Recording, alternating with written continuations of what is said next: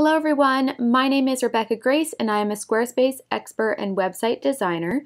Today we're going to be talking about how to add two sections beside each other in Squarespace 7.1 so that you can add text and other Squarespace blocks beside your gallery sections. So when they switched over from Squarespace 7.0 to 7.1, they eliminated the use of gallery blocks in regular pages. You can still use them in blogs, events, and products. However, in a regular page like this one, you can't use a gallery block. Instead, you use gallery sections. The struggle that people are having is that you can't add other blocks into a gallery section, meaning that you can't move them around and have text beside the section just above or below. So in this video, we're going to look at sort of a workaround for this. So the first thing you're going to need to do is go to Pages and click on the page that you want to add the sections in. Then click on Edit. You're going to scroll down and we're going to add your text and gallery. So click on the plus and add a blank section. And then in the text box here, you can add whichever text or blocks you want beside your gallery.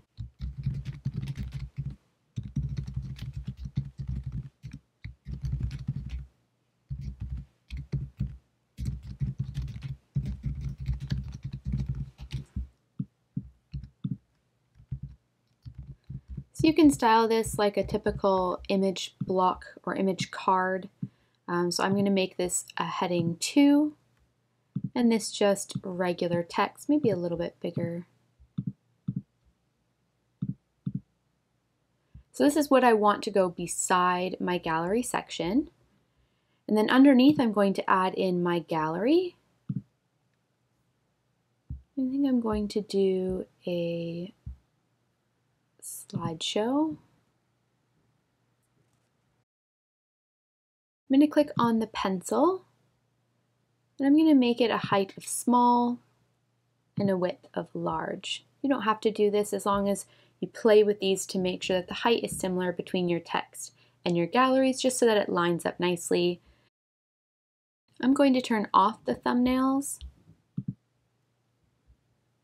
And then I'm going to make sure that my text section also has a section height of small and large and is centered.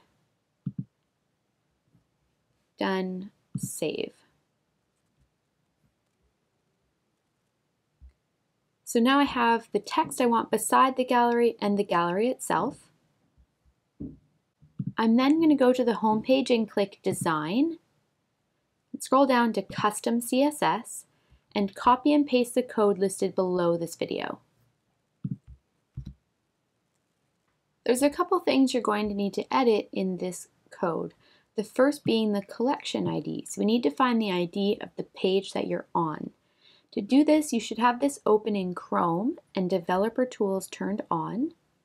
Then you're going to right-click on the page and select Inspect. To find the page ID, you're going to scroll up until you see a big block of blue text. I'm going to keep scrolling. You'll understand what I mean when you see it.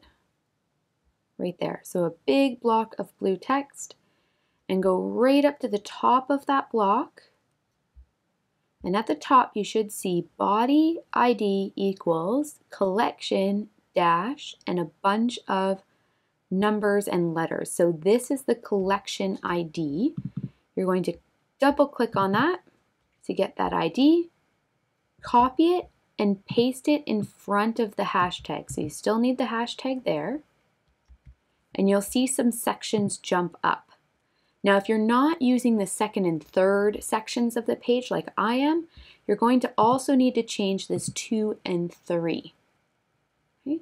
So to do that, if you're not sure how to count sections, you're going to click on Edit, and each section will be divided by this blue plus. So I have first section, second section, third section, fourth, fifth, and so on. So you're going to count the sections and then change these numbers 2 and 3 to represent the sections that you want to actually change and have beside each other. Once you have those, you're going to click Save and refresh your page to allow everything a chance to resize.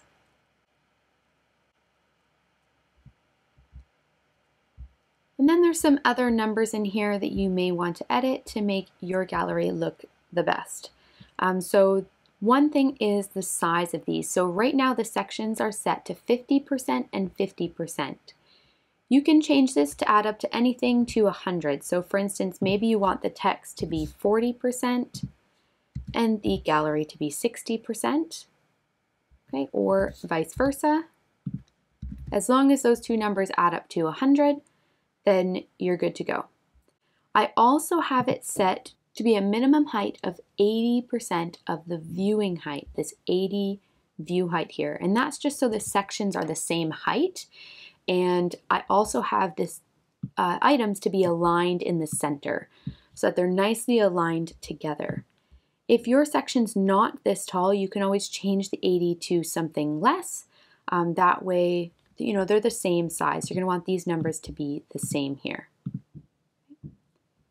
If you want the text to be on the other side, you just have to change this left to the word right. That's it. Regardless of which side you float the text on, it is set to reorder on a mobile. So if we flip over to a mobile device, the text will go on top of the slider or whichever order you have these sections in when you built them. So if you put the text below the slider, then on mobile it will go below. So it is set to only have this set up when it's above 641 pixels in length. And there you have it. So that is how you place two sections beside each other so that you can have text beside your gallery section.